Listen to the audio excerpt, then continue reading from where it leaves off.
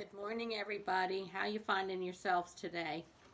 I am really happy to share with you another reading, again, from My Grandfather's Blessings, Stories of Strength, Refuge, and Belonging by Rachel Naomi Remen, MD.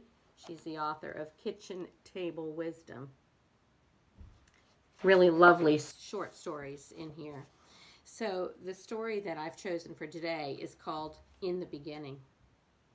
I did not speak at all until I was almost 3 years old. The pediatrician caring for me had told my parents that they must not expect too much, as my birth had been difficult and I had been so terribly premature. I might be late in speaking, or I might never speak at all. My parents became frantic with worry. They did everything possible to get me to speak, pointing to objects and saying their names, repeating words slowly and carefully, and reading to me for hours. There was talk of mental retardation, but my grandfather could hear none of this. "Look into her eyes," he would say firmly. "She is there." He always spoke to me as if I understood everything he said, and as it happens, I did. To everyone's great relief, I said my first words at Thanksgiving dinner a few months before my 3rd birthday. I was usually fed in the kitchen, but because the holiday, I was allowed to eat in the dining room with the grown-ups. Seated at the table on 2 telephone books, I turned to my mother halfway through the dinner and said, "May I have the salt?" I have heard this story about my first words many times. When I was a child, it would make me smile because these were not my first words at all. My first words were in Hebrew, patiently taught to me by my grandfather when I was about 2 years old. For countless generations, Orthodox Jews have taught these same 6 Hebrew words, the Shema, to tiny children as soon as they are able to speak. Translated into English, they are, "Hear, O Israel, the Lord God, the Lord is one." Traditionally, the Shema, also said in times of great danger and at the moment of death, it is a statement of the fundamental nature of the world.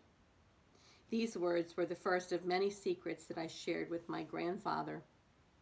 When I was older, I asked him to explain to me what the Shema really meant. "Neshumala," he answered. "To me, these words have always meant that despite suffering, loss, and disappointments, life can be trusted." Puzzled, I asked him why he had taught me this when I was so small. He smiled and said that perhaps the most difficult thing we are asked to do is to choose to live as a person.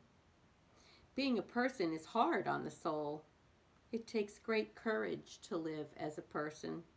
And sometimes souls who know this may delay their decisions to be here, or may be simply overwhelmed to find themselves here in a body. "Your birth was very difficult, Neshumala," he said. "And so your soul discovered how hard things could be from the very beginning." He had thought that because I had been born so far ahead of time, perhaps my soul had even been taken by surprise and had not been ready to choose life. In the time I had been in the incubator, it wavered back and forth between staying and leaving. Even afterwards, it had been fearful and cautious, like a little bird. He said he had felt its uncertainty, its indecision. He told me that he had taught me the Shema because in those long months before I spoke, it had seemed to him that my soul had been listening for something to hold on to. He had hoped that once I found this, I might be willing to begin. Just want to read these words one more time. The Shema. To me, these words have always meant that despite suffering, loss, and disappointment, life can be trusted. And I also think of my friend Reverend Nancy Stepp, who always says to me, trust the process. Thank you, everybody. Trust the process. Shema.